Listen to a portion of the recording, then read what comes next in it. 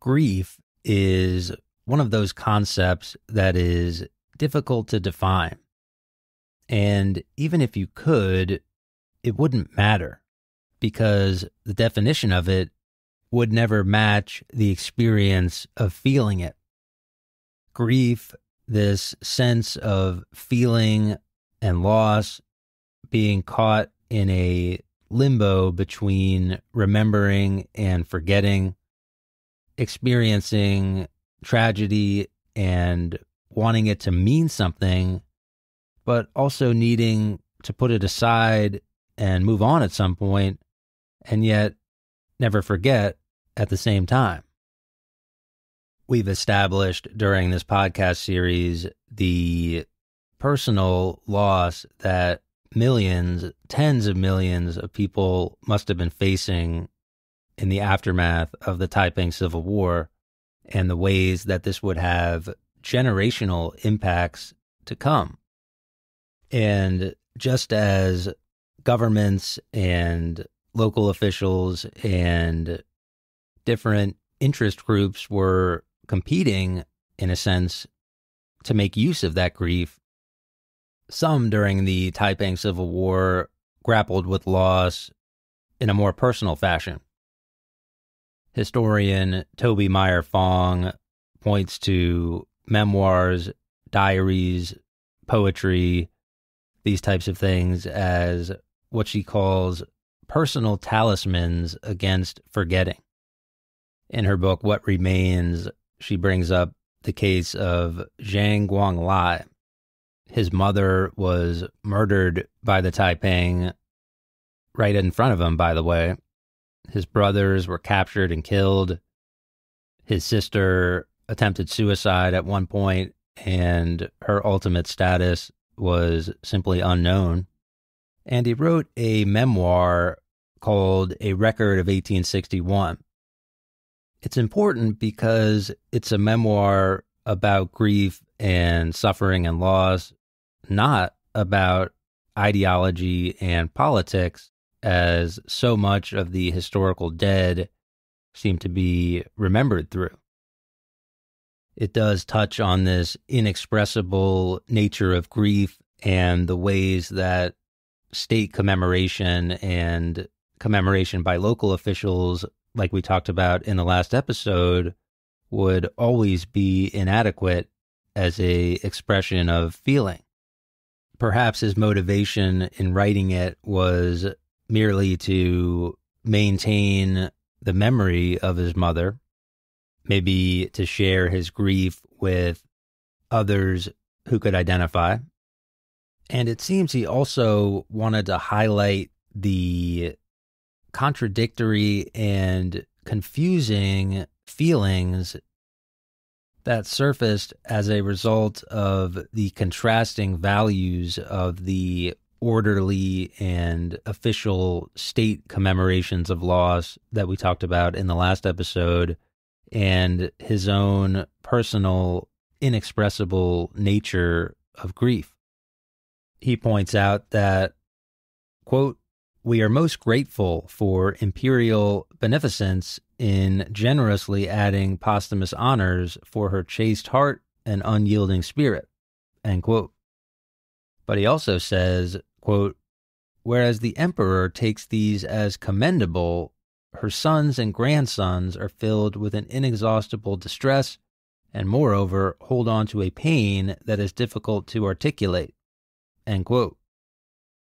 Tobie Meyer-Fong adds, quote, "He refers repeatedly to his undiminished grief and the tears that accompany his obsessive reflections on the past, even after 20 years.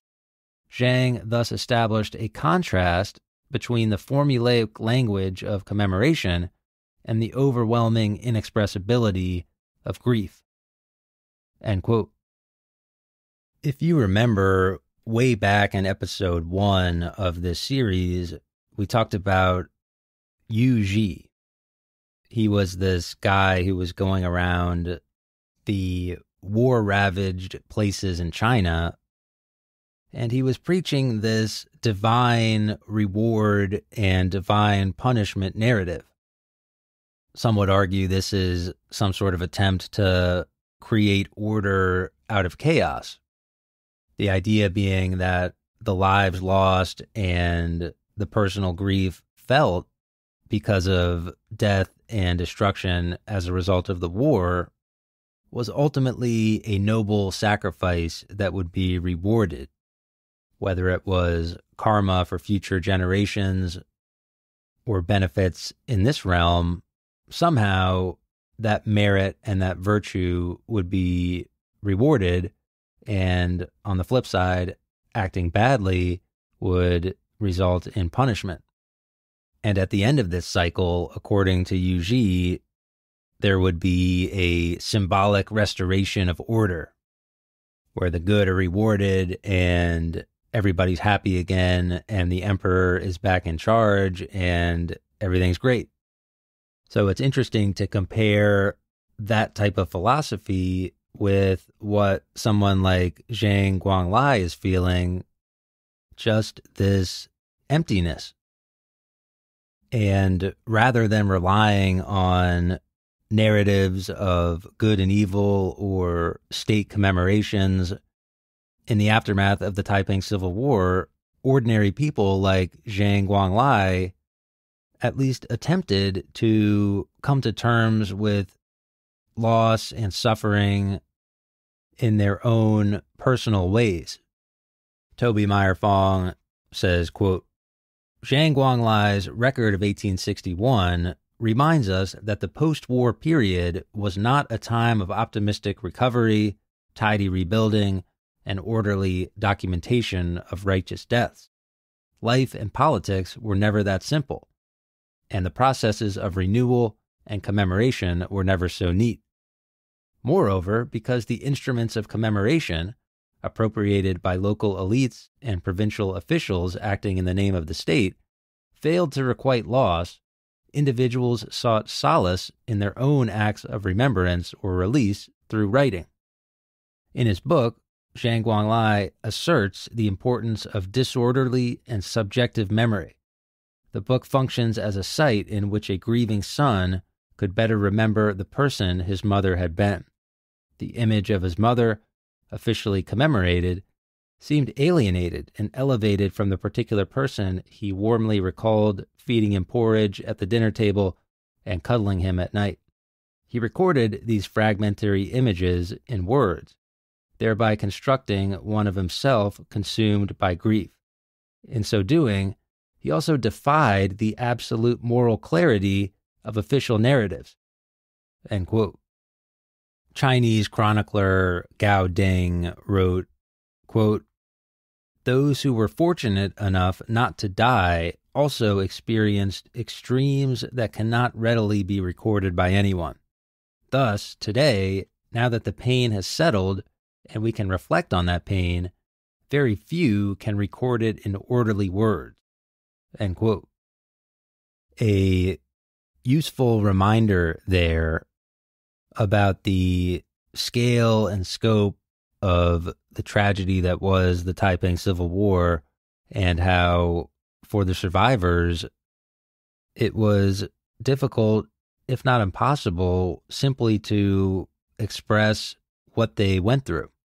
This was a generationally devastating historical event, obviously for the victims, but also for the survivors.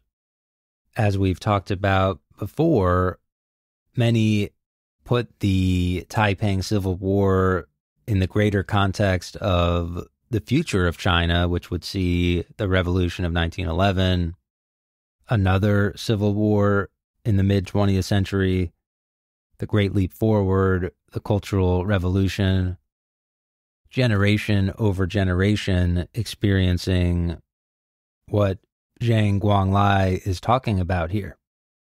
This inexpressible nature of grief as a uniquely devastating feeling and emotion.